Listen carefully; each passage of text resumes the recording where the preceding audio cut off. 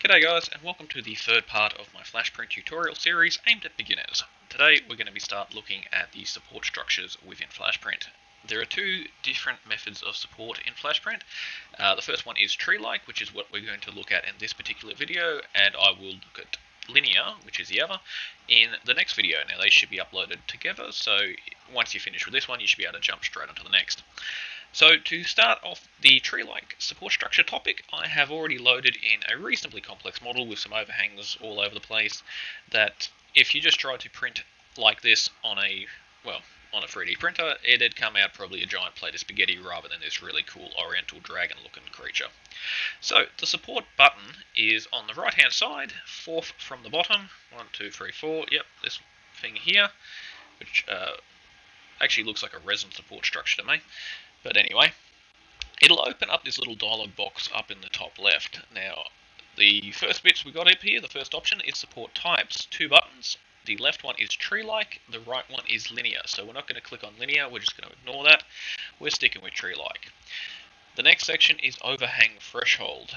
Now, this has got a angle degree, where the higher the number, the less the amount of support required. So if you wanted to provide greater support, you'd put a lower number in there. And if you figured you don't really need as much, you can raise it up, and that'll tell the program what it needs to support and what it doesn't. The next section is post diameter. So that's basically the trunk of your tree.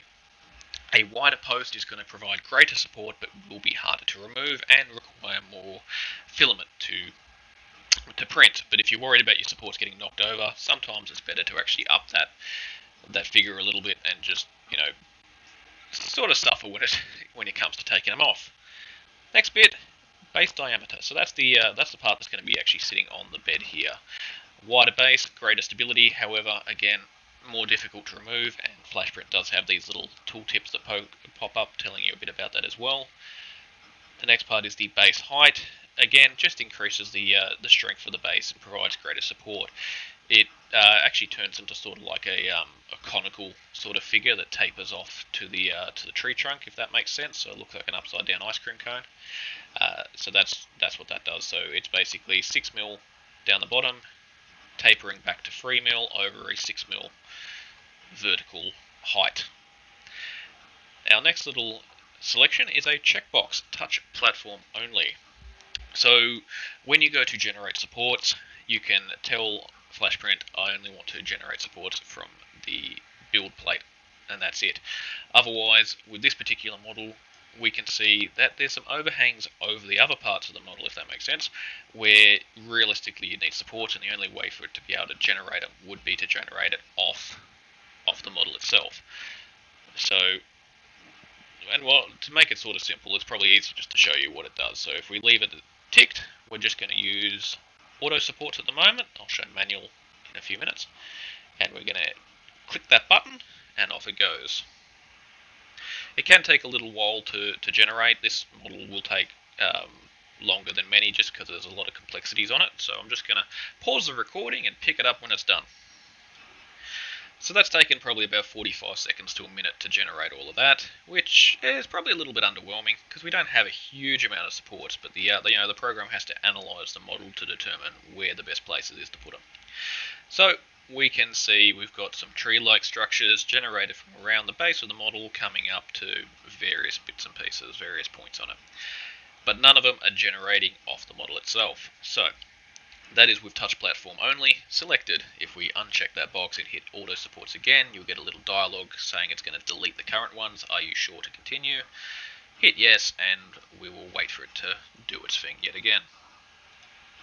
And oddly enough, despite this one creating more supports, it actually didn't take much longer. But we can see that there is a lot more going on here. We've got supports generating from all over the place.